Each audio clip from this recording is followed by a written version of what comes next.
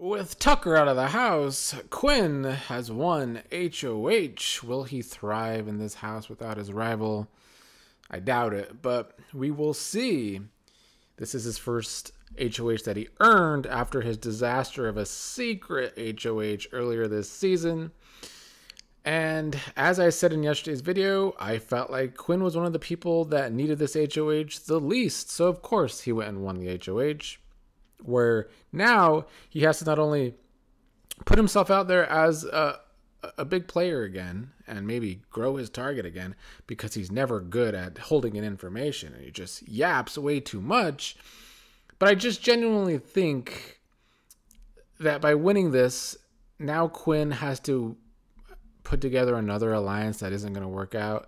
This is not the season of alliances, which is something that Twitter needs to get over. They just refuse to actually catch up with this season and understand that alliances don't mean anything this season. And apparently Quinn doesn't understand it either.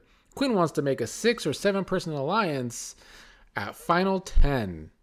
Yeah, that'll work out wonderfully. He is definitely trying to connect with Chelsea and Cam. He was talking about how he wants a core 4 to be himself, Chelsea, Cam, and T-Core, but also maybe bring in MJ and Joseph or Leah. I mean, I think that's a 7-person alliance that he wants. So it's too much. I mean, this is what I mean that Quinn doesn't need to do this, because I feel like he wants to make this big alliance because he wants to come out of this week not being a target, but it's just not going to work. It's too big of an alliance for Final 10, and just this season alliances aren't working out. To make matters a little bit even more head scratching, Quinn's target is Rubina, which for me is great. I said in yesterday's video, that's who I want to go home next, because Rubina is not exactly a player. Her entire game has kind of been centered around Tucker, but also centered around how she wants to go through this game without a guy and not be dragged to the end by a guy. And now she won't be because Tucker's out of the house, but she does not put in the work to have a social game. She's going around the house complaining that she's already feeling isolated in the house, but she's just really hanging out with the people she's been hanging out for weeks now, that being T-Core and Chemo. She's just missing Tucker. Quinn's nominees are Rubina, Chemo, and Angela. And while he's saying Angela is his target to most people, his target really is Rubina. And he knows that's going to piss off T-Core and Chemo. And he knows nominating Chemo is already going to piss off T-Core and Chemo. And that's kind of where he loses more allies. And like, I get it. They flipped a vote without him, even though they never actually did that. They tried to bring Quinn in on the plan. He couldn't vote that week.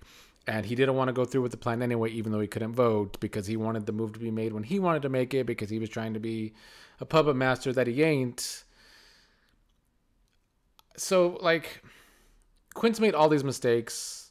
He's able to somewhat rebound because the social game is mediocre, at least. Like, he has a good enough social game to stay out of being the biggest target in the house.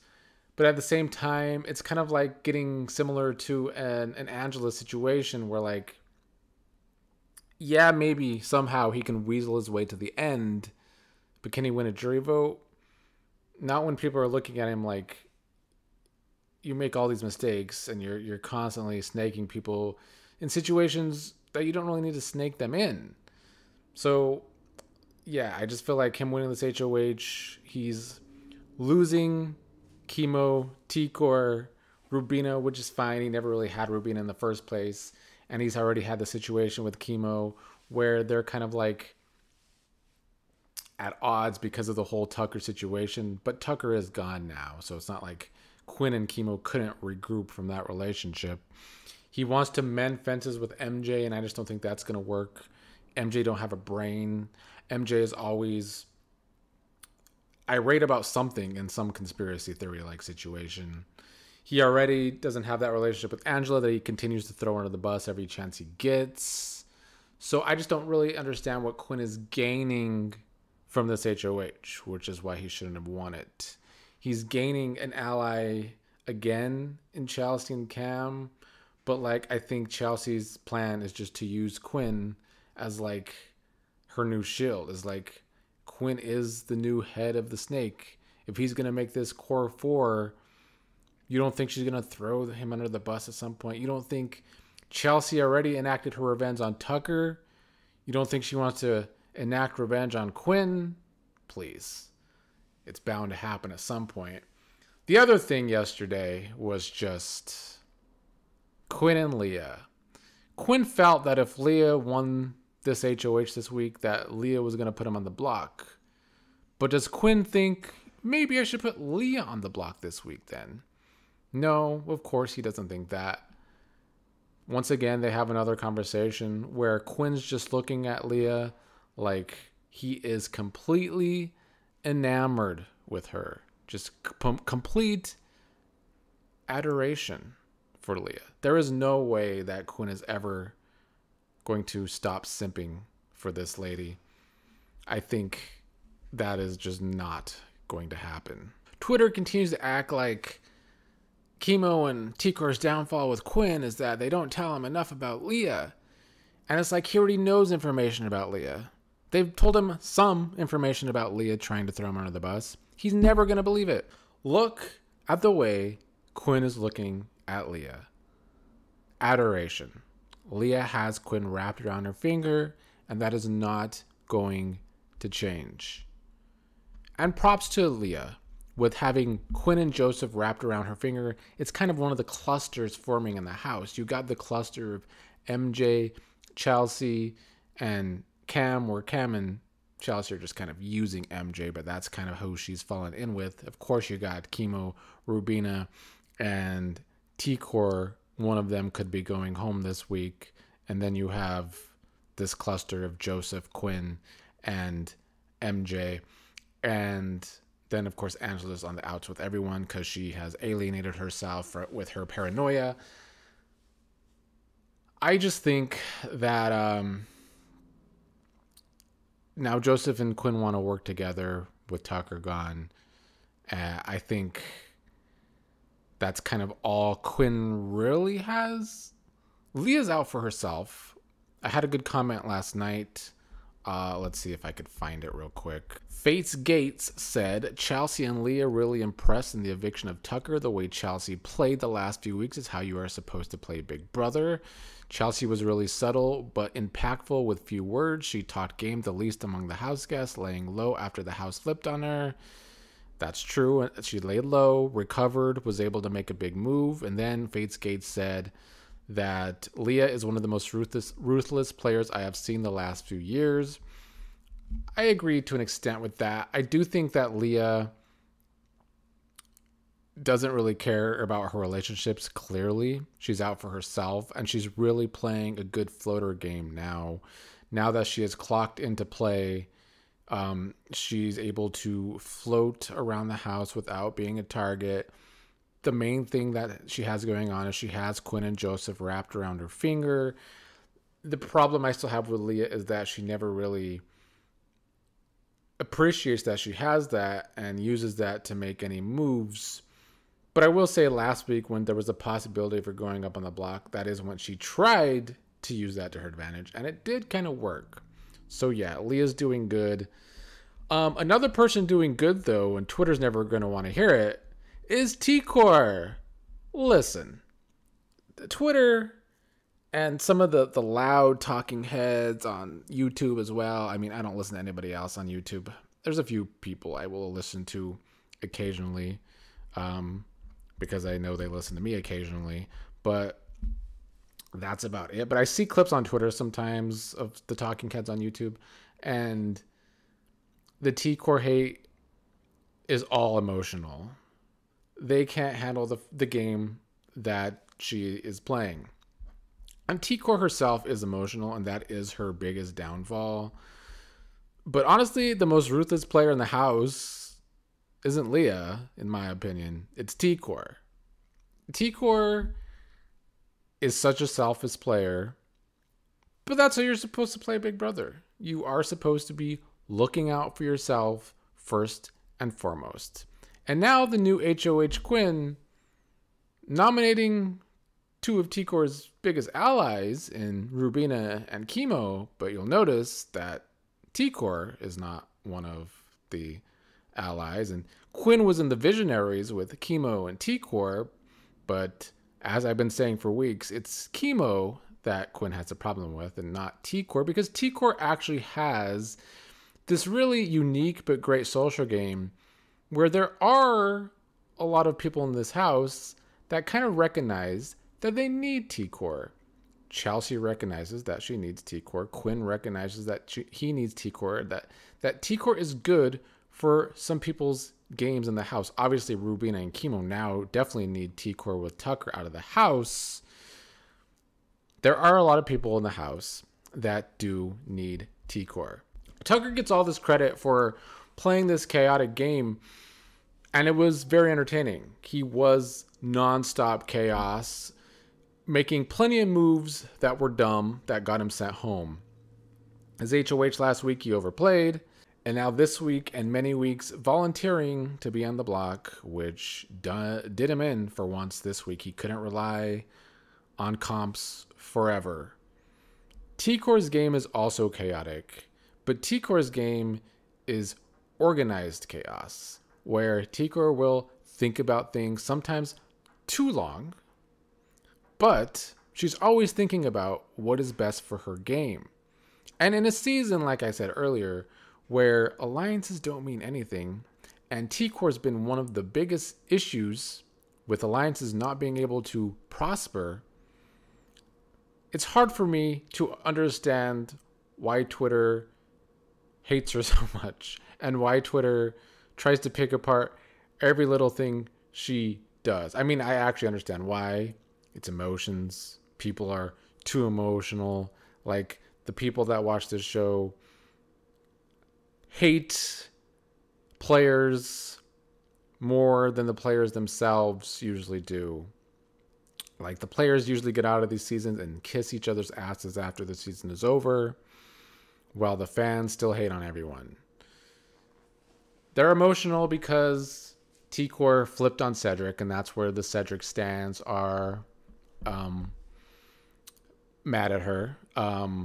There is a certain segment of the fan base, the Nation of Domination segment of the fan base, an inside wrestling joke that some might get, wanted T-Core to work with all the black players, even though Cam, Cedric, and Chelsea didn't include her in the alliance. So they were mad at T-Core for flipping on Cedric, even though it has, in my opinion, still worked out for T-Core's game, because T-Core is always down for a flip on anyone that might be close to her, because she has a social game to still not make her the main target. Then there is a segment of the fans, the Fox News segment of the fans, that just swear that she only wants to help the black players, which makes no sense, because she obviously, that gets the opposite view of the other segment of the fandom, where they're mad that she flipped on Cedric. This segment of the fandom seems to somehow think that T-Core only wants to work with black players, but she was a part of the flip to vote out Cedric, so that doesn't make any sense. Then there's a segment of the fans that just swear that T-Core cares more for Chelsea and will save Chelsea's ass more than Chelsea will save hers. Wrong again. Chelsea wants T-Core in this game for most of the long haul. Will Chelsea try and cut T-Core in the final 3, final 4? Yeah. But that's still a long way away. Chelsea is a smart enough player to realize that T-Core is good for her game, just like T-Core is a smart enough player to realize that Chelsea is good for her game. I know, what a concept. Blowing people's minds on Twitter, probably, because they can't see the nuances of the game. In a season where the alliances don't mean anything, people are getting upset with T-Core's HOH when they just don't understand T-Core's game. People cannot fathom this season that alliances don't mean shit. That alliances, for once, finally, don't mean shit. I mean, I love it. I've been asking for this for years on this damn show. It's nice to finally see a player like Tikor that don't give a damn about these alliances. These past players on Twitter crying about how Tikor had 2 of her alliance members on the block and 1 went home. Tikor doesn't care. Tikor doesn't care because it wasn't the worst thing for her game. That's been her entire game. Organized chaos. Letting these alliances crumble one after another. It's why she said weeks ago she's sick of making these alliances, because she's one of the only people that realize in the house, apparently, that these alliances continue to crumble week after week after week. And these people on Twitter so emotional that Tucker went home. These past players just crying that he went home. Wow, wow, wow. Somebody please put Janelle out back. She's put Grandma out back. Take old Yaller to the shed and put her out back. She was just loud and wrong on Twitter all night last night, just saying, I don't want floaters to win, so I'm rooting for Joseph. What is Joseph if not a floater? Because he ain't anything else. I could tell you that much. Just loud and wrong. Now, in saying all that, I will say that Tikor's not completely in the clear this week. Like I said in yesterday's video, it's this week and maybe next week that I think she can be in a little bit of danger. She's wanting to throw Quinn under the bus later in the week, smartfully wanting to do it after the renoms, but she could still be a renom, because if Quinn wants to make this big alliance, who is the renom? He wants to work with MJ right now. He's never going to put up Leah. He's not going to put up Joseph. I think if he turns on Chelsea, then he turns on Cam. If he turns on Cam, then he turns on Chelsea. So Tikor does have a possibility of being a renom. Now, I don't think she's going to be a target over Rubina or Chemo. However, the only chance she has a shot of going home this week is against Angela. If Tikor's on the block come Thursday after AR Arena, still on the block against Angela, Tikor could go. I mean, she would have Rubina, Chemo, and Chelsea's vote to stay. She would only need 1 more, I believe, in this scenario. Leah has the final 2 with Angela, but Leah also really likes Tikor. I don't know who Leah would vote for in that situation. I would like to think that Cam would probably be the only other number she needs to stay. Honestly, even Joseph would probably vote for her to stay. So, like, this is the only scenario where I see Tikor possibly going home this week is against Angela. But even then, Angela's going to actually have to put in some real work for once and not just be a spiraling mess of paranoia to stay over her. So the only reason I think Tikor could go home is, like I said yesterday, Angela's kind of more and more being seen as this person that's not a threat to win the game. But also, is she really good for anyone's game? Not exactly. Anyway, that's all I have for now. Quinn is HOH.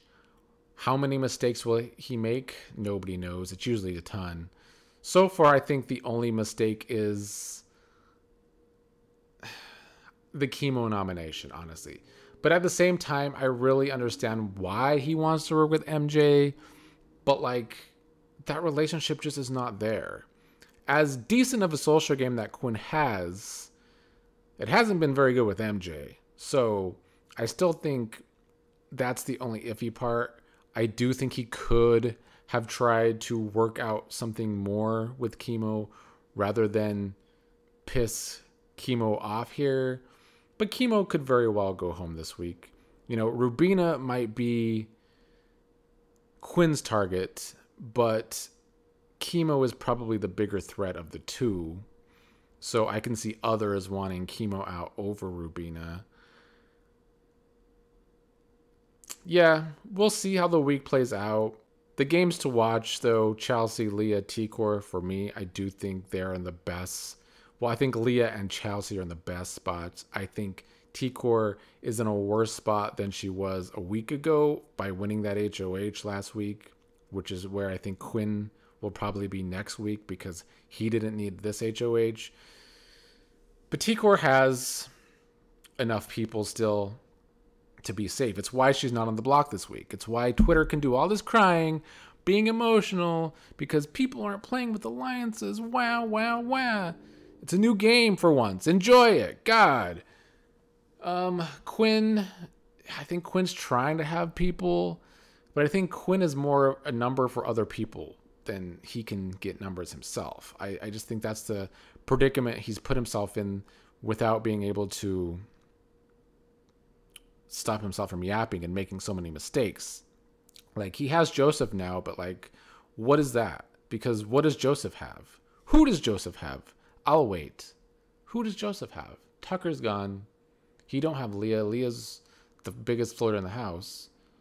Joseph has nothing. So having Joseph doesn't really help out your game, Quinn, but we'll see if these two superfan nerds can ever figure out a good game this season, if Joseph will ever have any game this season, or if they will just be the two superfan nerds wrapped around Leah's fingers for the rest of the season.